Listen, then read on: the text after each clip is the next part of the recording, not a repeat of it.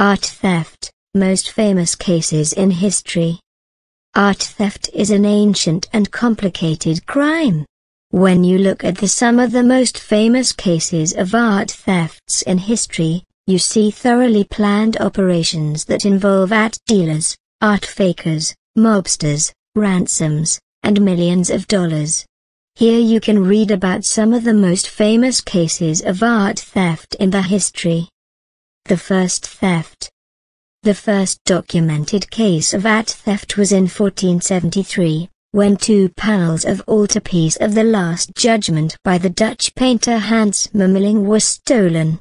While the triptych was being transported by ship from the Netherlands to Florence, the ship was attacked by pirates who took it to the Gdańsk Cathedral in Poland. Nowadays, the piece is shown at the National Museum in Gdańsk, where it was recently moved from the Basilica of the Assumption. The most famous theft. The most famous story of art theft involves one of the most famous paintings in the world and one of the most famous artists in history as a suspect. In the night of August 21, 1911, the Mona Lisa was stolen out of the Louvre. Soon after, Pablo Picasso was arrested and questioned by the police, but was released quickly. It took about 2 years until the mystery was solved by the Parisian police. It turned out that the 30 x 21-inch painting was taken by one of the museum employees by the name of Vincenzo Peruggia, who simply carried it hidden under his coat. Nevertheless, Peruggia did not work alone.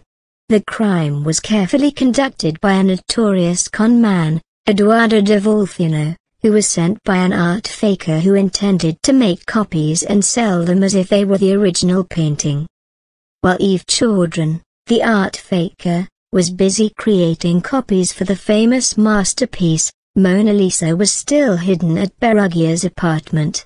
After 2 years in which Peruggia did not hear from Chaudron, he tried to make the best out of his stolen good.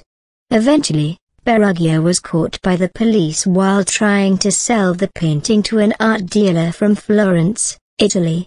The Mona Lisa was returned to the Louvre in 1913. The biggest theft in the USA. The biggest art theft in United States took place at the Isabella Stewart Gardner Museum. On the night of March 18, 1990, a group of thieves wearing police uniforms broke into the museum and took 13 paintings whose collective value was estimated at around $300 million. The thieves took 2 paintings and 1 print by Rembrandt, and works of Vermeer, Manet, Degas, Goethe-Flinck, as well as a French and a Chinese artifact. As of yet, none of the paintings have been found and the case is still unsolved.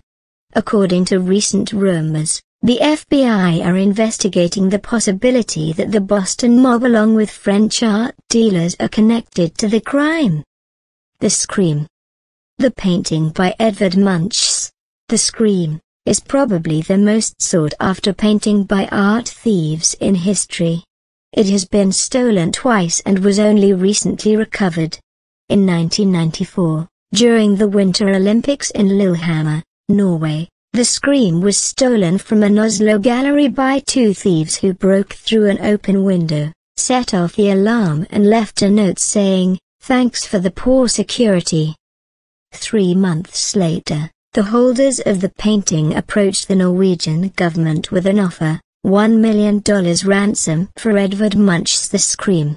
The government turned down the offer, but the Norwegian police collaborated with the British police and the Getty Museum to organize a sting operation that brought back the painting to where it belongs.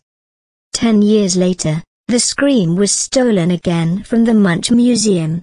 This time, the robbers used a gun and took another of Munch's painting with them. While museum officials waiting for the thieves to request ransom money, rumors claimed that both paintings were burned to conceal evidence. Eventually, the Norwegian police discovered the 2 paintings on August 31, 2006, but the facts on how they were recovered are not known yet.